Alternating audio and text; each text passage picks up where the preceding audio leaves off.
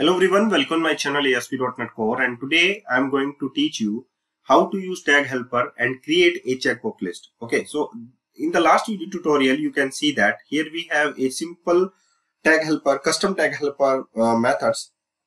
By using this we can just create a h1 tag and hello world by using the greeting markup. So just I'm going to add a new class, that is the checkbox list class. So here we have a empty file and the name of the empty file is checkbox list tag helper, and that is the you can say that is the CS file. Just inside it you can add, and after that you have to add a new tag helper class. And tag helper is actually existing in using Microsoft.ASP.NET Core.Razor tag helpers. So here we have, and after that just you can say that it's a process method you can add in the tag helper. So after that just I am going to add this line of code that is already created by me, and here we have a HTML target element, that is checkbox list. So here I'm using in the Razor view, and that is the checkbox list tag helper class. And the checkbox list is have two attributes like name and the items, that is comes from the Razor view. So here you can see that here we have a checkbox list item class, and in the checkbox list item class here we have value, text, and each checked property. You know that. And in the process method here we have the tag name. In the last video tutorial you can see h1 tag, but here I'm using div tag. And tag mode, that is tag mode start tag and end tag. And attributes dot set attributes. Attributes is a list of things. So set attribute is the class, and which class that I want to use, that is checkbox list class. Okay, so here we have checkbox list class. Now the each items, that is the checkbox list item class, and the each items is iterate one by one.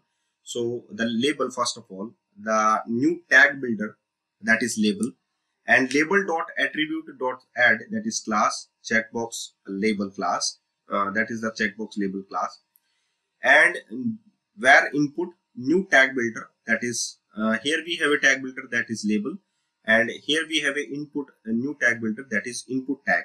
Okay, so input dot attributes dot add, similarly with the label, add class. So input type equals to checkbox. So input type is checkbox, name is name, just get it from the Razor view like that. And input dot attributes dot add, that is value of the checkbox, that is item dot value. Item is here, so just initialize in the value. So if item is checked, just checked it. If item dot is checked, then item input dot attributes dot add, again checked. Okay, so these are the attribute and these are the values, okay, of the checkbox. And similarly we have a label with the label tag.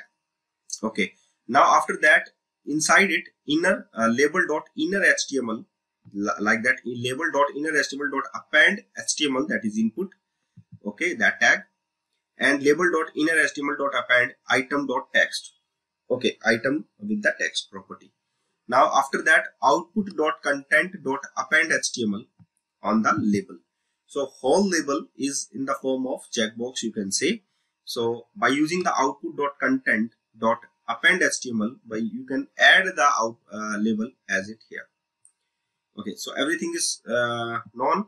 Now just go for the index.html file in the themes folder, and where you can say here you can add the checkbox. So just here I'm going to add, that is the checkbox list, that is the tag name, target element name, and you can say in the checkbox list target help, that is HTML target element checkbox list, HTML target element. So here we have a index.cshtml file where you can say that checkbox list name is color, that is colors, and here you can see that name is property, that is colors. Okay, so in the name is colors, and items is what? Items in the terms of, you can say, new list of checkbox list items. And in the checkbox list item, here we have the single item, that is new checkbox list item. Value is red, text is red, each checked is true. Value is green, text is green, and each checked is by default false. Value is blue, text is blue, and each checked is true. So these are the value comes from the database also. So you can just bind a checkbox list right here. Okay. So each checked property is also set. Now, if you want to see the output of this line, then you can see that here we have a checkbox list. So here we have the value, that is red, green, and blue RGB. So that is select, and just after that submit the value. Then you can say that the value will be submitted to the that is find in the controller action method. Okay. So that is the tag helper. Everyone should know about the tag helper, and everyone should design the tag helper to help others.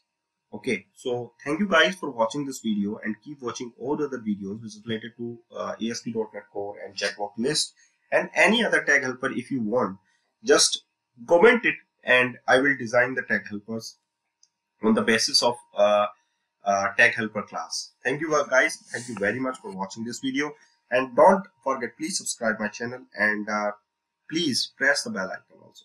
Thank you very much.